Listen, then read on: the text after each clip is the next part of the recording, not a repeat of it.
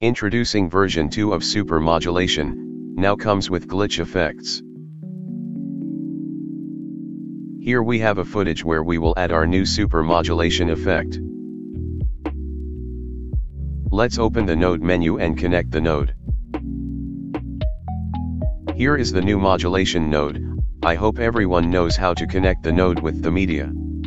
You can see the version 1 effect by default, but there are some new parameters added in the plugin. You can see that we have a new colored modulation option here. And it looks like this. We can adjust all the parameters just like the grayscale one. This frequency modulation comes with different colored bands. You can increase the line width, change the speed, adjust the alpha and even demodulate or sort the signals for glitch purpose. The sorted option gives cool glitchy lines in the scene.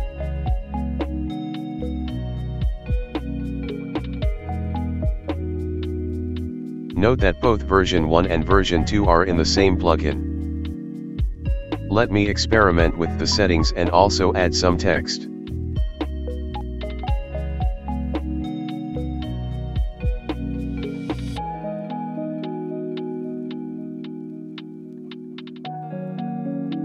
Now let me show you another great way to achieve glitch effect with Super Modulation. Open the node menu and search for the delta key or node. We will use this to remove a color from the scene, which will give awesome glitch results. You just have to pick the color from the scene and see the results.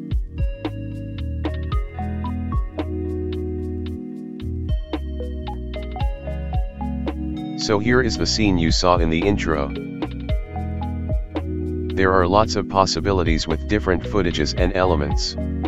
You can make a great commercial design or artwork with this plugin. That's all in this small tutorial.